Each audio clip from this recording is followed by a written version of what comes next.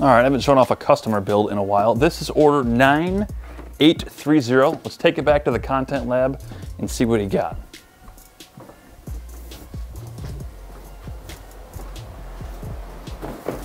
It is an Xbox order 9830. Let's check it out. What I like about controllers like this is that they use every single color in the book, it seems like. Light blue right thumbstick, B button, and it's all this nice painted new material we just put on our website. We kind of got rid of some of the old stuff and put this really nice painted color scheme on there, and it matches everything really well. The blue matches the blue perfectly, red matches red. Bumpers and the middle piece are completely different than each other, and the triggers are both different colors too. So this is what mouse click trigger sounds like. These are absolutely perfect for shooting games, so if you're trying to pull the trigger faster, this is, does all the work for you. When you're competing against keyboard and mouse players, all they have to do is press the mouse button to shoot. You just touch this trigger. It's really the same speed as an actual mouse click, and that's what we call mouse click triggers, because we literally put a mouse button inside of there. This customer put their actual name as Doofus, and I'm not even joking, that's literally on the order. But he did get 4 back buttons, and these are all mapped to your face buttons. So if you want to jump in Call of Duty, it's usually A. I typically have it mapped to the bottom left, which most people do too. So instead of playing claw like this with one finger up top, or having to remove your thumb from the stick to jump, you just press that back button right there. So you can jump and shoot and crouch.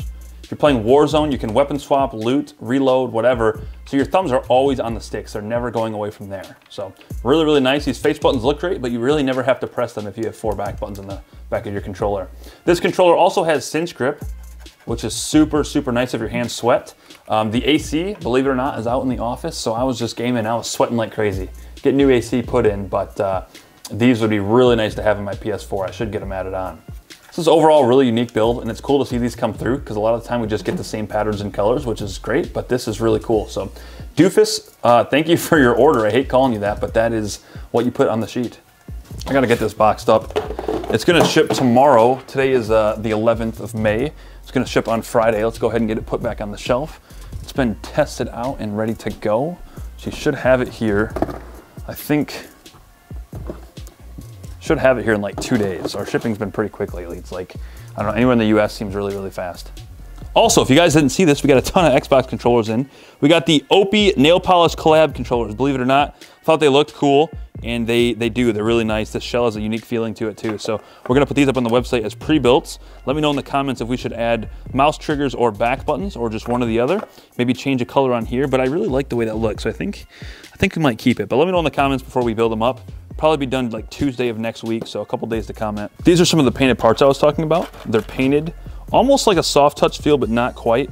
Really, really smooth to the touch. Still got the trigger texture on there.